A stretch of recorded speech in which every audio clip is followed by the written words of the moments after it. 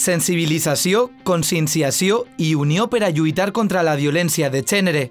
És un dels missatges principals que la nova Diputació de València vol comunicar, transmetre i defensar.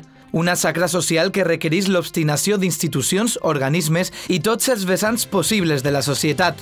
Necessita unió, tal com explica el president de la Diputació de València, Jorge Rodríguez. La lluita contra la violència de gènere no és una qüestió d'uns o d'altres, no és una qüestió d'unes administracions, no és una qüestió d'unes quantes persones sensibilitzades. És una qüestió de tota la societat en el seu conjunt, de tota la societat actuant de manera coordinada i unida i llançant clarament un missatge de rebuig a la violència masclista. En això es fa palpable l'esforç de la Corporació Provincial que porta en marxa diverses campanyes per a combatre este drama patit per milers de dones.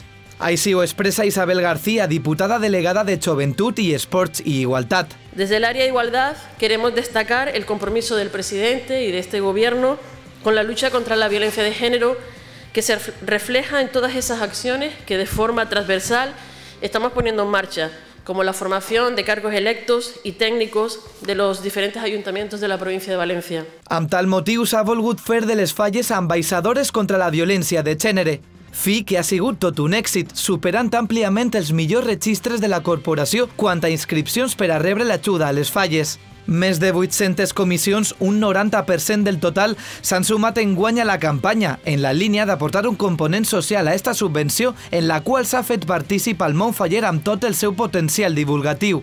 Pretende visibilizar y concienciar a la ciudadanía sobre la mayor lacra social que padecemos las mujeres en la actualidad.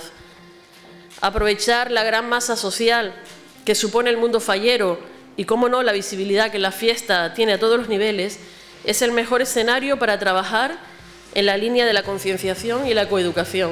Així, més de 800 banderoles amb el lema «No a la violència de gènere» han onejat en les diferents comissions, gest per el qual, a més, cadascuna ha rebut una quantia de 180 euros. Tampoc serà esta l'única festa en la qual s'implique la Corporació Provincial, que ja estudia de quina manera col·laborar amb els col·lectius que participen en els moros i cristians, l'altra gran festa de la província. La idea és la mateixa, ajudar als col·lectius que fan possible la festa, convidant-los a ser partícips d'esta labor d'ensenyament amb la difusió d'un codi de bones pràctiques ciutadanes.